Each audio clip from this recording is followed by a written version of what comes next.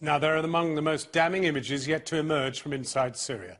Video shot secretly inside the military hospital in Homs by an employee of the hospital reveals for the first time how injured civilian victims of the violence are being tortured in their beds by medical staff.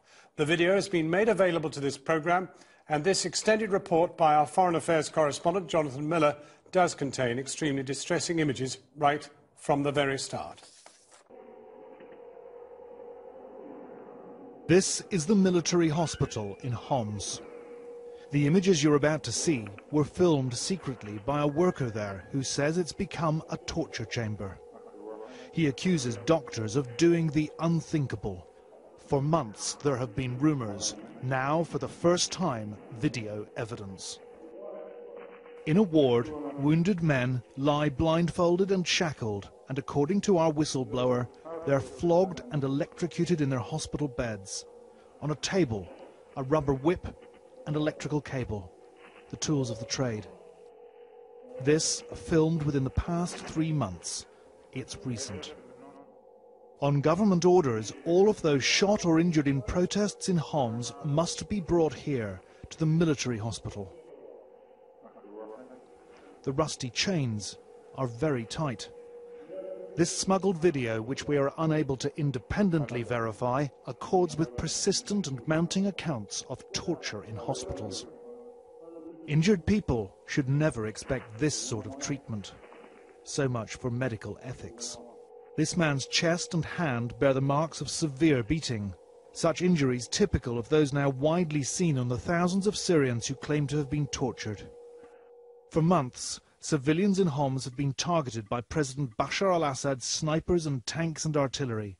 But the covert abuse of patients in Homs military hospital presents an even darker twist to the regime's criminal conspiracy.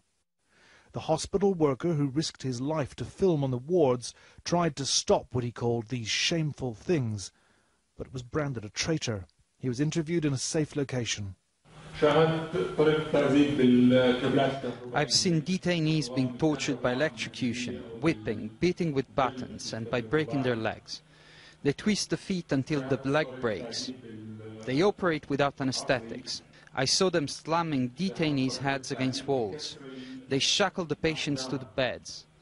They deny them water. Others have their penises tied to stop them from urinating. Our hospital source has provided us with the names of civilian and military doctors and surgeons and other medical staff whom he accuses of assaulting patients. Many, he said, are kept alive simply so that they can be interrogated. Others revived between torture sessions. He says he witnessed abuse in the ambulance section, the prison wards, the X-ray department, and even, perversely, in the intensive care unit. Sometimes they have to amputate limbs and they go gangrenous because they don't prescribe antibiotics. Some of the detainees used to be taken from the hospital to the prison. They'd bring them back either dead or with a brain hemorrhage. We showed the video material to one of Britain's top forensic pathologists. Could the injuries on this man's chest have been inflicted by the whip and electrical cable lying in the ward, I asked. Yes, I think there's strong corroboration there that these are the instruments that have produced the injuries to the chest. What you have across the chest is a series of linear bruises. They're all parallel, suggesting the man wasn't moving at the time. They're quite thin, the same as the instrument, and they've curled around the chest and around the right arm so that they're flexible. So the instrument is a flexible instrument. So you're looking for a long, thin, flexible instrument exactly as is shown. To inflict suffering like this on someone who's already injured is really cruel ill treatment. Those who claim to be victims of similar abuse in other state-run hospitals have told Channel 4 News that wounded demonstrators have even been killed in hospitals. The United Nations and international human rights groups have reported that doctors treating injured protesters have also been arrested, tortured and killed. The military hospital is run by the Ministry of Defence. Our whistleblower claims soldiers and doctors work hand in glove with the feared Mukhabarat secret police. Because injured civilians know it isn't safe to go to state-run hospitals, most turn to hopelessly under-equipped, unhygienic, makeshift backstreet clinics. The hospital worker said that while some of the victims were soldiers who'd refused to follow orders, most were civilians. Some, he said, had nothing to do with anti-regime demonstrations. Others had been injured when their neighbourhoods were attacked.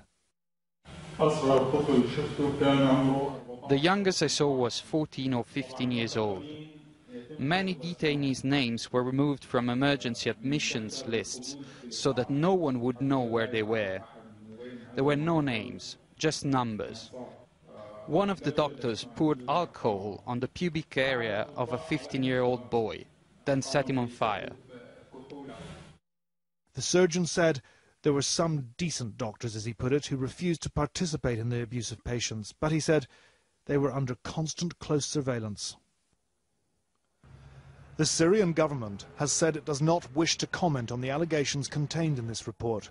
But when similar allegations first began to surface last year, I put them to the director of Syria's biggest military hospital in Damascus. If a terrorist comes and injured, we give him every treatment he needs. You would treat oh, yes. insurgents, you would treat unarmed civilians without question. And armed civilians. And civilians, and this is because of the Hippocratic Oath. So what is your reaction to the allegations that military doctors are refusing to treat injured protesters and are even doing worse, sometimes even involved in acts of torture? This is untrue. The general went on to deny that Syrian army tanks would ever fire into residential neighbourhoods. Anti-Assad activists claim 700 people were killed in the month-long bombardment of Baba Amr district in Homs. Unknown, hundreds more will have been injured. Unknown because the International Red Cross is still being denied access to Baba Amr, which Syrian forces entered last week. The grim evidence of torture in Homs military hospital begs a question as to where wounded civilians should now be taken for treatment once the Red Cross finally goes in to get them.